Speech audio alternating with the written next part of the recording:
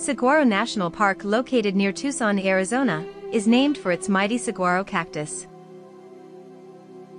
But those who dare to look a little closer will find a plethora of cactus, desert plants and animals that are popping with color in the spring.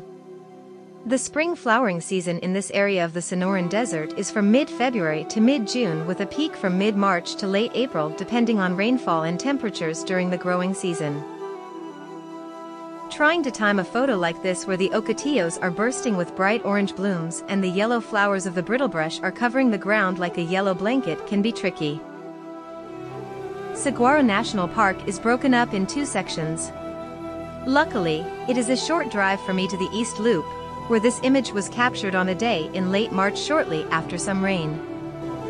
The sounds of the birds chirping, the little striped whiptail lizards scurrying and the desert cottontail rabbits dashing through the landscape create a symphony of not only colors, but sounds of life in the spring. Some years, drought has caused these plants to not bloom as full or as bright. I was very happy to be able to see a bloom like this one.